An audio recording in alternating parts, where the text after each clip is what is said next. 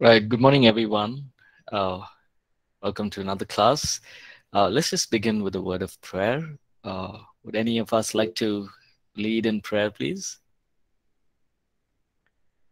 Samuel, can you lead in prayer? Sure, Pastor. Right. Heavenly Father, we thank you for this time. We thank you for this beautiful day. We thank you for this communion. We thank you for this fellowship with you. We ask you uh, to bless us with your presence, fill us with your peace that surpasses all understanding, that surpasses all knowledge. We dedicate Pastor Paul into your hands. Fill him with your spirit and your anointing. And the topics that he teaches, the insights that he brings, it affects us deeply, inspires us, motivates us, equips and builds us to further extend your kingdom. Bless everyone present on this call. Um, bless their fellowship, their calling, their ministry. This and everything else we dedicate in your precious name. In the name of Jesus. Amen. Amen. Amen. Thank you so much, Samuel. Okay. So before we begin, let's, like what we do every class, let's just look at a quick review what we did yesterday. So yesterday we looked at the Second Great Awakening. Uh, Revival broke out in England, and then from England it went into North America, and we also looked at examples of Adoniram Judson, John Wesley's, Jonathan Edwards, all of these wonderful, great men of God, uh, whom God used to just spark these revivals. Now, by this time, the Roman Catholic, uh, you know, precedent or the prominence of the Roman Catholic Church was gone because they could not stop the move of the Holy Spirit. It was too much for them to handle, right? If you remember, initially we were looking at how they tried their best to stop people from getting the Bible. They tried their best from people to that everyone should follow the Pope and everyone should be connected only to the Roman Catholic system. But God, in such a beautiful way, raised up people within the same community. Example, John Calvin himself was a Catholic, wanting to become a priest, but God raised up these kind of leaders and used them to establish the real church, the church where the word of God, the work of the Holy Spirit is spread even more stronger in different parts of the world. So in the Second Great Awakening, revival broke out in North America. Revival broke out in college campuses. With what little that John Wesley and Charles Wesley did during their lunch breaks, and they would meet about 10, 20 people. That grew on to 200 people. And eventually, John and Charles Wesley finished and they came out of their colleges. But that revival fire went into different parts of the world, different college campuses. And it is said that because of college campuses, Baptist churches saw about 100,000 people being added into the church. Methodist churches saw 40,000 odd people. So every denomination saw an increase in church membership. And then we also looked at how God used missionaries, people with the anointing, with the grace of God, to leave their comforts and come into places like India, where the facilities and Christianity was not even known during the early 1700s. William Carey came to India, established a work here, established universities, provided education, and gave his life for the sake of the gospel. At one of his famous sayings: "Expect great things from God, and attempt great things for God." And then we also looked at missionaries going into India, Persia, Burma, and a little bit of ministry into Africa, which later on David Livingstone takes, and increases that, and a little bit of ministry also in Sri Lanka by Dr. John Scudder. So we're seeing the work of the Holy Spirit. We're seeing, churches being established. We're seeing a revival, and all of this we've been studying. We see that people did make mistakes, right? These great leaders did make mistakes, and but the most important thing is all of them started small. All of them were faithful to the call of God upon their lives, right? So it was always, for us, even when we desire revival, it has to be God first, and then others, the other things come next. And we will look at, at the end of this chapter, we look at key observations from everything that we have learned. So let's start with now the third great awakening. So we looked at the first, we looked at the second, and we look at the third great awakening. Now, again, the third great awakening continued in America. Even after the second great awakening, there was a war, uh, and the churches in America did not suffer much because that revival fire was there. It was spreading, so there was no decline in churches. But again, the revival spread through Scotland.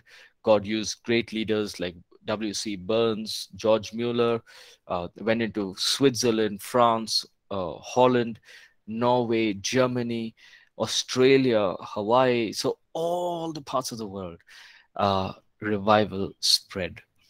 I always say this, that one of the most important characteristics of fire is that fire by nature spreads, right? You by nature, the a fire will spread.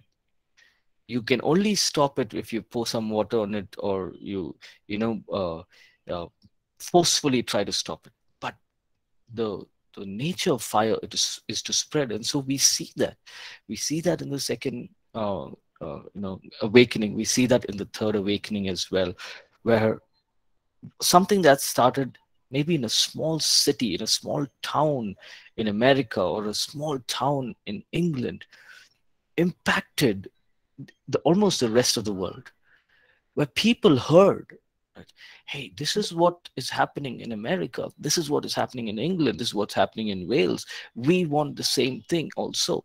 And so they began to pray, and we see that the same kind of fire, the same kind of revival broke out in these other places of the world as well. So we will look at a few more lives of people, missionaries, revivalists who impacted the nations in the third Great Awakening. All right. Any questions, any thoughts that you want to share before we start? Or should we go ahead?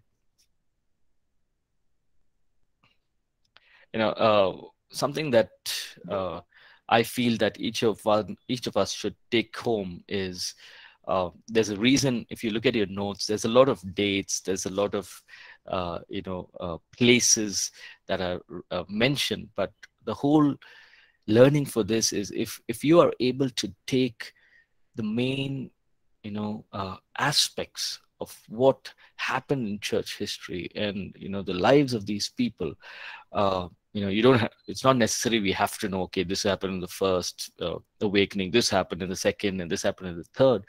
But at least how their lives, how people were willing to give their lives, how the gospel spread, and how God can use you and I, simple people, um, to start a revival, to start an outpouring. So just be open to what the Holy Spirit is leading you as we study all of this, right? So let's look at Charles Finney. Charles Finney was a young man at the age of 29. He became one of the most successful evangelist. Now, before that, he was a stubborn atheist. He was a lawyer in New York, and we know that lawyers had a good tongue, right? During those days, they would say that the lawyers were one of the highest paid people. uh, uh, during the early times, and even now lawyers are very highly paid because of what they are able to do.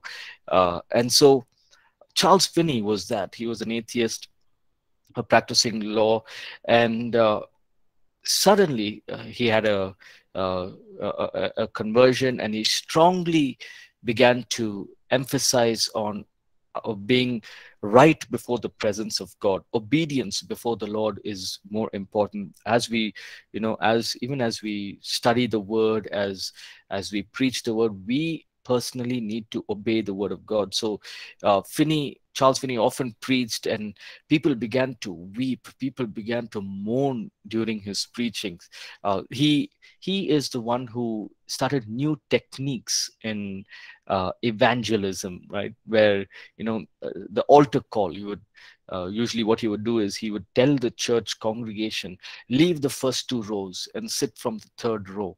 And those who were convicted even during the preaching would come to the front, and they would weep and they would mourn. And so he was open to all of that. And then he also did salvation call. He would say after preaching, those who want to give their life to Christ, come in front, and like an altar call. So he was the one who started it. Charles Finney was the one who started this whole thing, and a public invitation to accept Jesus as their personal savior.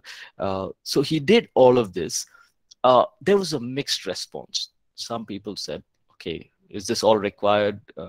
And some people said, okay, this is good. It's good to make this decision in the presence of people, in the presence of the Lord. But one thing happened. There were amazing healings. There were amazing signs. There were wonders, miracles. Lawyers, doctors, professionals all began to give their life to Christ. The entire colleges came under conviction. Now, what's happening is this: the lecturers and all these lawyers and theologians, and all of them are under deep conviction. And now they go into their workplaces and they are teaching students. Students are getting convicted. Bible studies are starting in these places, and altar calls are being made. Thousands of lives are coming into Christ, and revival fires spread all across. About 1,500 towns and villages in New England uh, saw the move of the Holy Spirit. Right, communities were transformed. Like we also saw in the previous Second Great Awakening, lawyers didn't have any work, the police didn't have any work, crime was at its low. Uh, Prayer meeting went on for days, and so we see that prayer and revival and all these meetings, church meetings, became very, very prominent in the whole of England. And then we look at that same revival. A young man named Edward Irving, he was a pastor of a church. He read about what's happening in England, and this is in Scotland. Edward Irving, he had a small congregation, about 50 people. He said, I want this. So he began to pray with his church team of about 10 people every day, day and night. They had like those chain prayers, and he began to study the book of Acts. And he told the church, we need to study and we need to prepare, and prepare ourselves for the move of God. What happened in the book of Acts can happen now as well. And when he began, probably in a couple of months, his congregation grew from 50 people to 1,000 people, just in a few months. There was manifestation of tongues, there was prophecies, there was healings. And here's the interesting thing: in Scotland, lay people, meaning just regular church members, began to exercise gifts. And they began to speak in tongues, they began to pray for the sick, and the sick were healed. Those who were working professionals began to have prayer meetings, and there was no more like an emphasis of you have to be a pastor, you have to be a theologian, or you have to be a prophet, and all of those things. It began where even lay people began to preach the word of God, and God began to move in their midst. But uh, a lot of these other denominational churches felt that it's not right. They felt that there should be only ordained priests and ministers who and pastors, ordained pastors to look after the work of God. But this could not be stopped in Scotland because God was moving, and regular lay people were, doing great works, exorcising demons, and uh, uh, but here's the thing: what happened was, because of inappropriate teaching or lack of teaching, uh, there was a lot of damage. There was a lot of fleshly manifestations of the work of the Holy Spirit. People started to, rely on their own flesh, uh, false prophecies. People started, saying things like, the end is coming, and all of those, those end time kind of prophets came up, and so there was a bit of damage done by this whole thing in Scotland. Yet it did not, the whole thing of lay people serving and lay people preaching, it did not die out. It continued to spread. And through this, uh, a lot of missionaries were birthed. So working professionals said, okay, we want to work, we also want to go and do missions. So there were people, what they would do is, in the early 1800s, they would work for 6 months, look after their families and all of it, save up money, save up, form a team, and the next 6 months they would go on missions. So they would go to different countries, serve. So this became a pattern: 6 months work, 6 months go on mission. So uh, it was good, because what happened was, if you see earlier on, and even later on, but most of these missionaries were sent by missionary organizations who depended on income from these organizations. But here, from this whole layman revival, what happened was, those working professionals did not depend on anyone. So they chose places, they went wherever they wanted to. Some went into Germany, China, um, and the work of God. A charismatic outbreak happened, which means, the signs, wonders, miracles, exercising of gifts, all of these things took place in different parts of Scotland. And it went on into Germany. Crowds grew from 15,000 people in attendance to about 40,000, 50,000 people attended meetings. Uh, Prayer meetings would go on for 2 years. So they would call it prayer camps. So they would just come, meet, have songs, pray. And that went on for 2 years. And after that, 70% of Germany was already converted. They were already believers, saved, and they were already walking in the Word of God, and they were already part of a local church. Missionaries were sent out from there. So it all started by just those 50 people who began to pray, or those 10 people who began to pray in that 50 people church congregation. Went on to 1,000 people. That 1,000 people went on to bring revival into Germany, into Hawaii, and different places as well. So again, very important point is small beginnings, right? Uh, I forget the verse, but in Zechariah it says, "Never despise small beginnings." Right? Especially we, as sometimes God makes us go through seasons. God makes us go through, a waiting period, a training period. I remember this time when, I joined Bible College many years back, 2011, or and when I joined, I always thought, okay, I want to preach, I want to be in the church, I wanted to do this, I want to do that. After Bible college, just got into a role in the church, and but in my heart, I always wanted to do it, to preach in church and to teach the Word of God. But God took me through this whole period of, training in the small things. Right? It was only after 4 years that I got an opportunity to, preach the word of God in a church, right?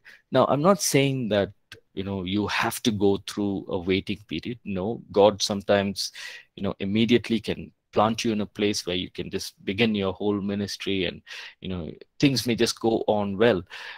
But for most of the times, God takes us through those seasons of beginnings small beginnings, right? Even in the city of Mangalore, when we moved to Mangalore, the church was about 10 or 12 of us in the church, not more than that, 12 of us.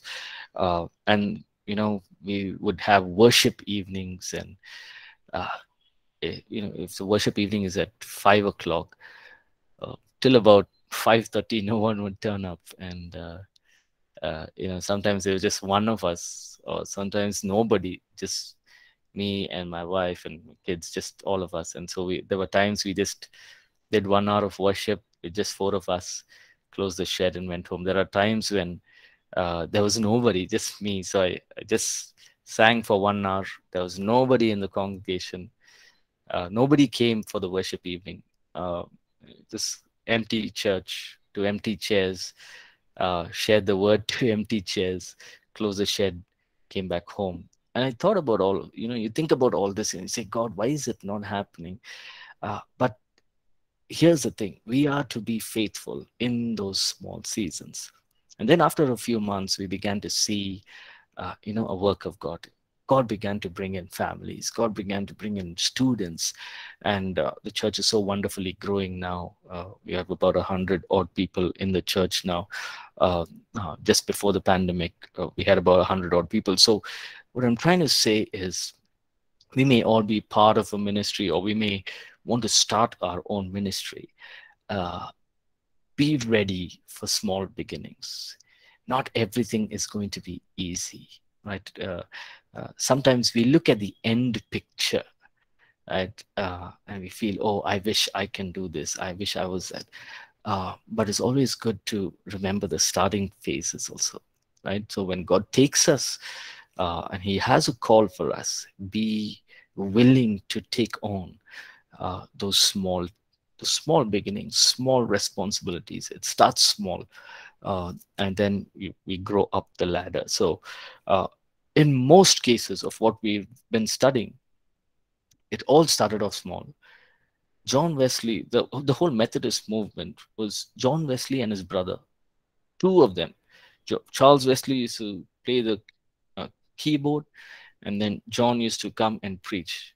And there were times, if we study the Methodists and how it came into being, John and Charles would, sit together and pray. And his friends, and all of them would say, "What are these two brothers called?" They were actually initially, I don't know if it's there in the notes, but they were called the brothers of Brother Trouble, or something like that. They were called. So people really mocked them, and it was a very small beginning.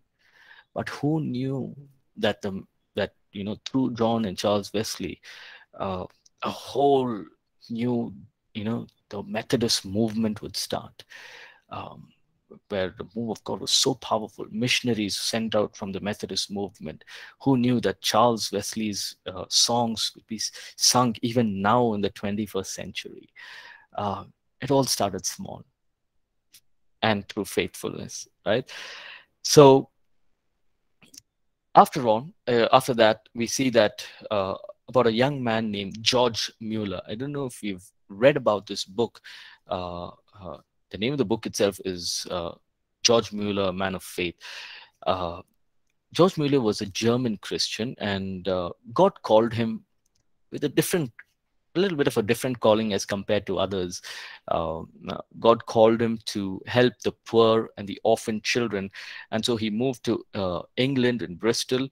And Muller and his wife started off caring for 30 girls in a rented house and established an orphanage. What he did was, he never asked people for money. He never raised funds. He was never funded. And he was known as a man of prayer and a man of faith, right? And he, through all of this, without even asking for money, he established 117 schools without any fundraising, without any asking for funds from anyone. He was a simple man, but he had great faith in God. Imagine you've got maybe hundreds of children, and he's not funded by anyone. But here's the thing: what George Mueller would do, he would pray day and night. He would pray that God, you will provide. There are plenty of instances where children have, there was no food. He's made the children sit down and with their plates and everything. And he said, thank God for the food that he has given us. And the workers in the kitchen are saying, there is no food. What is he talking about? Say, thank God for the food. So the children would pray and say, thank you, God, for the food that you've given us. And at that moment, there was a knock on the door, and a baker came and said, I've made extra bread for some reason, and it's going for a waste, so I came to give everyone. And he gives the bread, and just after the baker goes, a milkman, pushing his cart, the cart breaks down right in front of the orphanage, and the milkman says, I cannot waste this milk, please take all of the milk for the orphanage. And so in this way, God provided plenty of times for George Mueller. Time and again, God proved his faithfulness to this man. But here's what George Mueller did. Uh, he impacted those children's lives. It is said that through him, he would teach these children about God and teach them the word of God. And as they grow up, he would release them into mission fields. Many of them, it's not documented, but many of them became pastors, became missionaries, just by looking at the life of George Mueller, a man of faith. And and then we see that you know prayer is what sustained his ministry. And after that, we look at a man named William Chalmers Burns. He's known as W.C. Burns. Now, this is a very interesting story. I'll backtrack maybe about 10 years before this.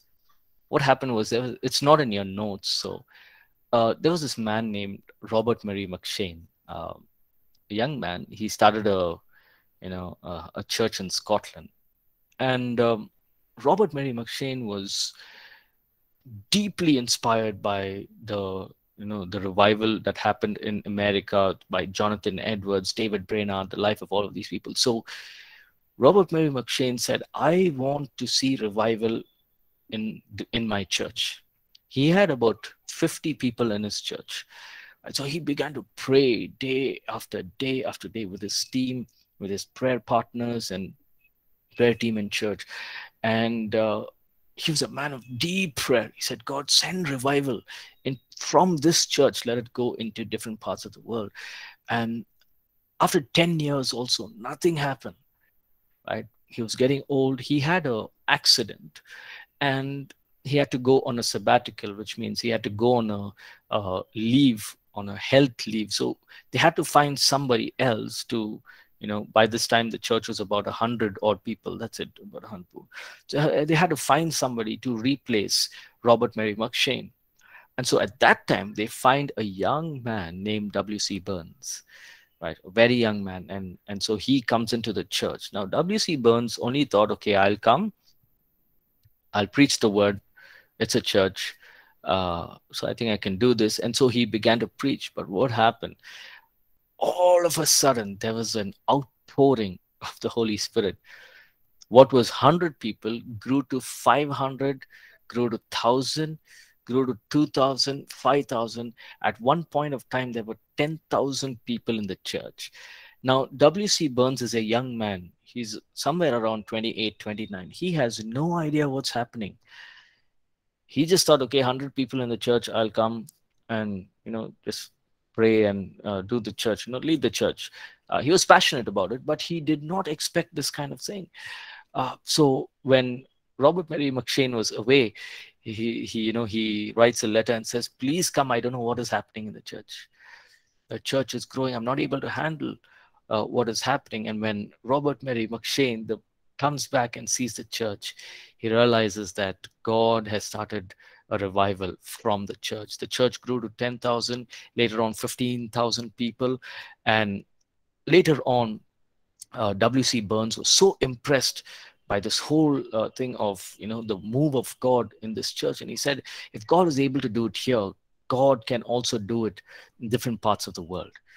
So he decided he wanted to set sail to China and spread the gospel uh, in uh, in British Hong Kong. So he goes into China. He meets with Hudson Taylor, and we'll talk about Hudson Taylor, the great missionary to China. He meets with Hudson Taylor there. Together, they work in the interior cities and jungles of China. Many lives being touched. And Hudson Taylor himself says, W.C. Burns was a man of prayer. His prayer life was so deep that we could not cope up to his spiritual fervor, his spiritual strength that he had. And so, one of the important lessons that we can learn, each of us can learn through this story, is that Paul writes to the Corinthians. He says, somebody sows, somebody else waters, and God brings the harvest, right? So somebody sows the seed, somebody else waters the seed, God brings the harvest, right? So here, Robert Murray McShane, he sowed the seed. W.C. Burns just watered those seeds, and there was an outpouring. So if we are praying for an outpouring of God, maybe some of us have, it's come across my mind as well, where I feel, okay, God, we are praying for revival all across our city, all across our nation. We've been praying and praying and praying, but we haven't seen it yet. You know, here's the thing: God can use you to plant the seed, which later on somebody else will water, and God will make that seed, that fruit, to grow and to spread in different parts of the world, right? So never be discouraged with what you have, right? Never be discouraged with what you've started with. Uh, I don't know if I've said this, but it was John Wesley who said this many years back. Great doors open on small hinges, right? Or big doors open on small hinges. No matter how big your door is, you can have a 20 feet door, but the hinges are just going to be about 4 to 5 inches, right? So big doors open on small hinges. And we see here that we may not always see the revival. If we see it, great. Thank God for it, that we are part of the revivals. But if we don't see it, continue to trust God that the future generation will see a move of God. And even now, when we look around, what's happening, we need an outpouring. Maybe God is using us to be prayer warriors for that future revival that He's going to pour out, right? So we need to have faith in that. Right? The moment we think, okay, I'm just 20 people in a small village in a church. What impact can I do? When we think that way, it's like a hindrance to revival. Right? We need to think, God, just 20 people is what I have. Pour out your Holy Spirit. Use us, just 20 people in the church. Use us to bring an impact in our city, in our nation. Right? So it's a wonderful learning. This is a wonderful learning. We may be praying for something, we may not see it, but the seeds are sown. Uh, God will bring in people to water it, and God will bring it to harvest as well. For example, the next person that we're going to talk about is David Livingstone. All of us know about David Livingstone. Uh, David Livingstone was a missionary to Africa, and he was a pioneering medical missionary, right? His grandfather, he grew up in his grandfather's house, Neil Livingston. It's not in your notes. Uh, and Neil Livingston, he was a Sunday school teacher. But David Livingstone was a very, very intellectual person. He said all he wanted to do was explore. he was not bothered about God and all of that. He wanted to explore uh, things around. He wanted to explore new medicine. He wanted to he was more of a pioneer, right? So he wanted to travel to many places. He wanted people to always look up to him. So when he went into Africa, what he did was, this is a real story, where he wanted the tribes of Africa to believe he was like a great man, or a god that has come into Africa. So what he did was, in Africa, the lions would come and eat the sheep and the cattle, and the people living there would say, oh, the lions are causing so much trouble. Only if God can come and get rid of them. They've killed so many of us. So David Livingston, he actually took a troop of these Africans in his first visit to Africa. He took these troops and he said, come, let's go and catch the lions. And so he went, and when he saw a lion face to face, he panicked and he didn't know what to do. And he tried to shoot the lion, and the lion did not even die, and it chased him, and he got injured on his hand, right? And his left hand was injured. He couldn't raise his hand till his death. He had that problem, of the hand. But the reason I'm saying this, I'm telling you the story, is because he was not inclined towards God. He wanted people to recognize him. He wanted to abolish slavery. He wanted to, he wanted to do good things, but not in the name of God. But later on, there was some kind of a conviction that happened into him, and he felt that, for people to honor him, for people to listen to him, it was not through all of his talents and through all the knowledge that he had. He knew that he needed God to move in this place of Africa. And so he he in Africa, he gave his life to Christ. He rededicated his life to Christ. And then he did an intensive work. He went to many, many places, preaching, sharing the gospel. And all he did was, he said, my reward is not here. My reward is in heaven. He went to East Africa. He went into the deepest jungles of Africa. It is said that, David Livingston feared nobody, right? There were times when there's this article where it mentions that people came with spears, and they put the spear on David Livingston's neck, like 3 4 spears all on the neck, and they said, if you don't stop preaching, we're going to push this spear. And he didn't flinch at all. He said, please wait, let me finish the sermon, and then you do what you have to do. He was so bold and so powerful. There are stories that the African tribal leaders would say, if nothing happens through our gods, and if anybody was sick or anything, if nothing happens after praying to our God, just go and meet the foreigner, and he will pray, and I think our child will be restored. So there are many testimonies of that.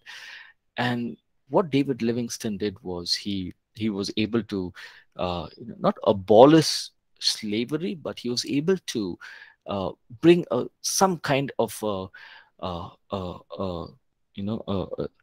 by saying that slavery is something wrong. He brought the word of God in. And so even when people from England or America would come, usually those days they would come, they would buy slaves from Africa and go back.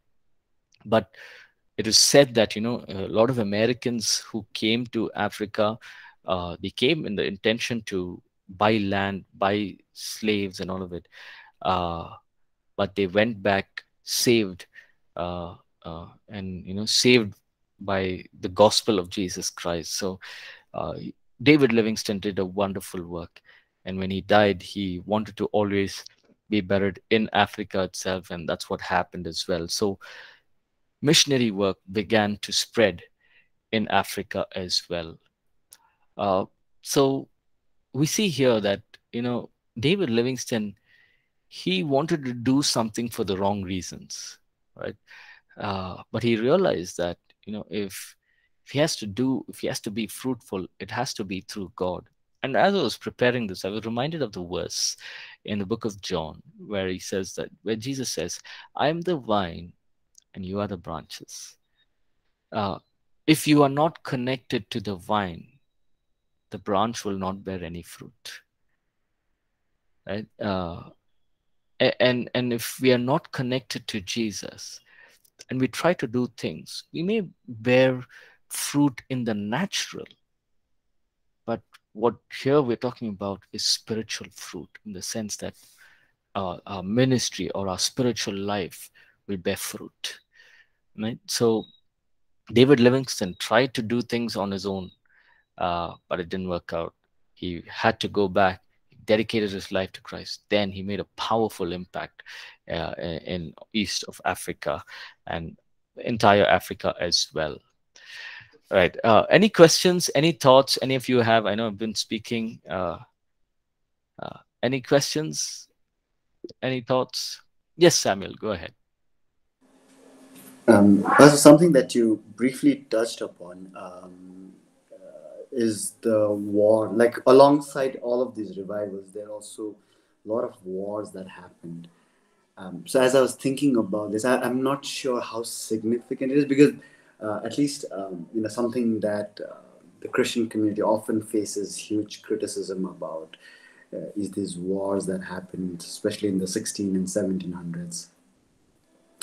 So, I mean, while I think so, I don't know. So I don't know the purpose of studying the wars or even all the casualties, but I definitely with the purpose of revivals, it's definitely to get an understanding of how God could prepare us for the coming revivals. But I'm thinking in retrospective, what would be the use of studying the wars, and especially I think whenever we face circumstances where all these wars are brought about and criticized, how do we kind of respond?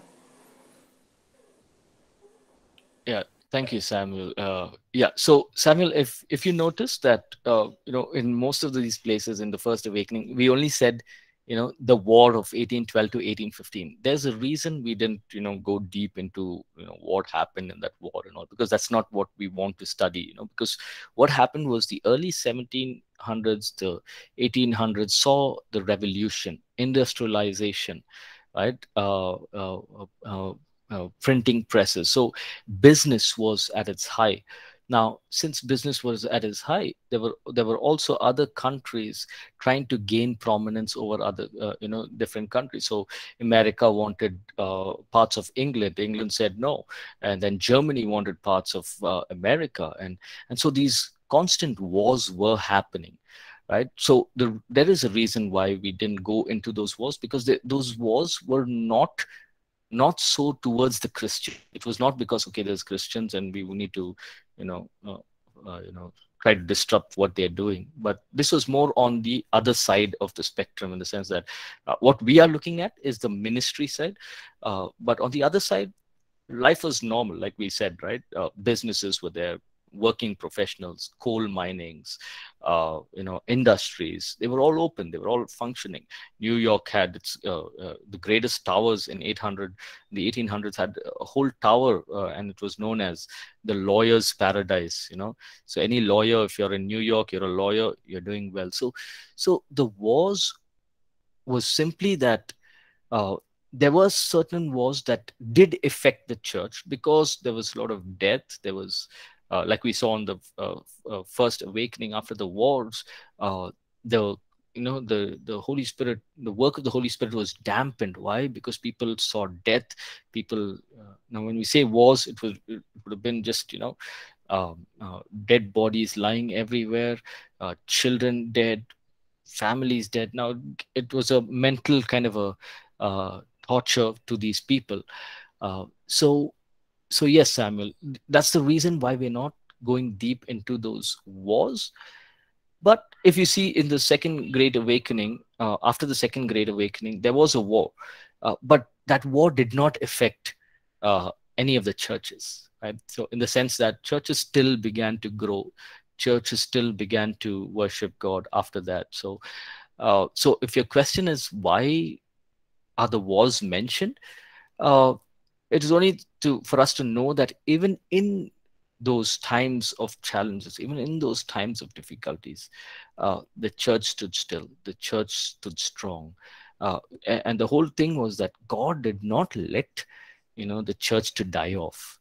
So And yes, I Samuel. think the particular war, like especially because of all of these rival, like for example, I think I'm not too sure, but I think it's Ireland. Often when you read Ireland, about Ireland and the Irish thing, I think there's a lot of movies also where uh, the Protestants versus Catholics. I think that war lasted for quite some time, and that affected a lot. So I'm especially talking about wars, not the other wars because of other political wars, but mainly because of I think that Christian versus Protestants. I mean Catholics versus Protestants. That the war and those casualties.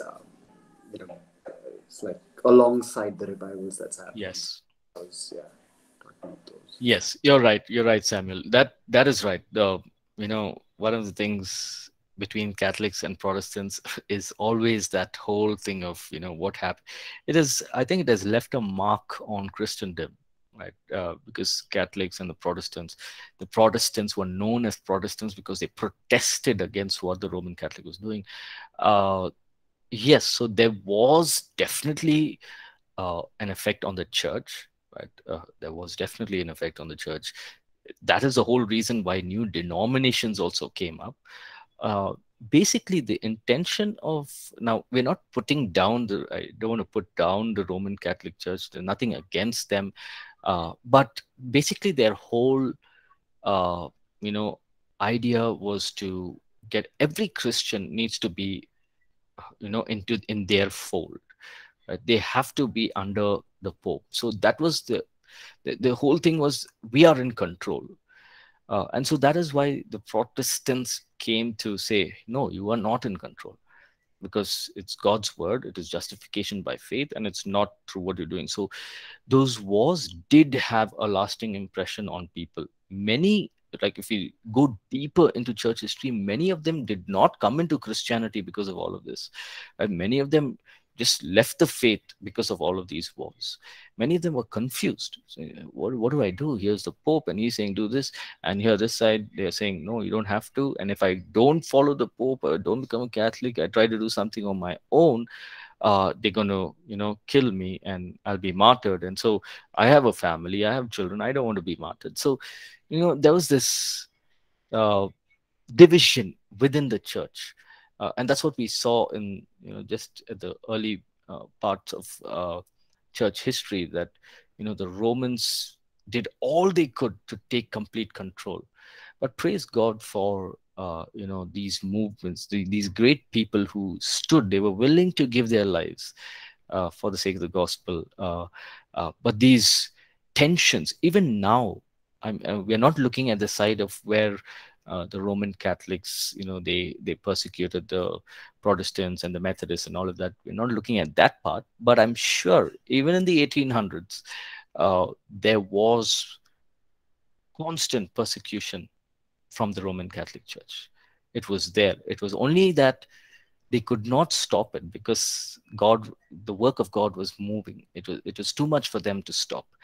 Right. So, but I'm sure there was persecution. There was, oppression from the Roman Catholic Church, and that continues on even in the early 1900s. When we look at the 1900s, all of a sudden the Roman Catholic Church makes some rules and all of that. We see that later on. So yes, it did impact the church as a whole. Yeah. Thank you, Samuel, for sharing your thoughts. Thank you. Thank you. Charles says, now, when you're talking about David Livingston, you're talking about East Africa. He was here. We studied about him in history in school. He came here in Uganda, but later went to Southern Africa countries where he died. His two servants were called. Oh, okay. Thank you, Charles, for that information. Yes, he basically started off in East Africa, and then his ministry went on to different parts of Africa. It's nice to know that about his servants. And um, yeah, because the other thing is, most of these revivalists were intensely traveling. They went to different places. Many of them went through persecutions. Like David Livingstone himself was attacked by a lion. So many of them died through sicknesses and diseases and lack of medical aid. And so I'm sure most of them, like for example, John Wesley also later on had many servants to help him because he could not even move.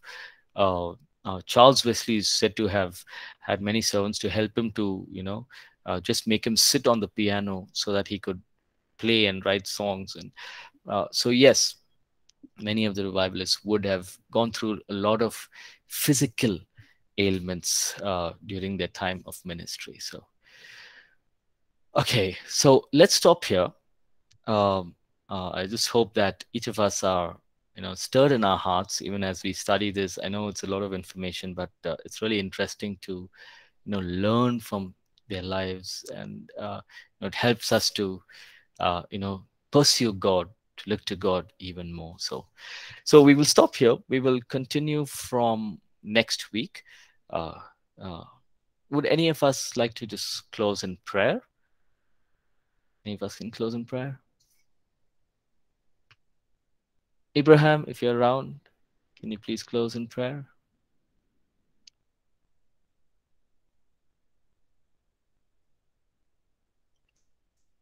Okay, anybody, just go ahead, close in prayer.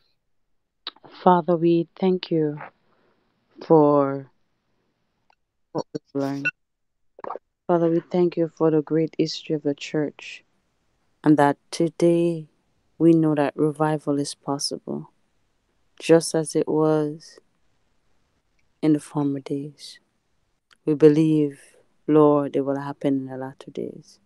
Lord, we believe for your outpouring of your Holy Spirit, just as the early church saw your outpouring. We will continue to pray and lift our hearts and our faith. Lord, help us, Lord. Lord, help our unbelief. Help us to develop great faith in you and apply what we have learned, Father. Thank you. Thank you that we know this can be possible in this dispensation.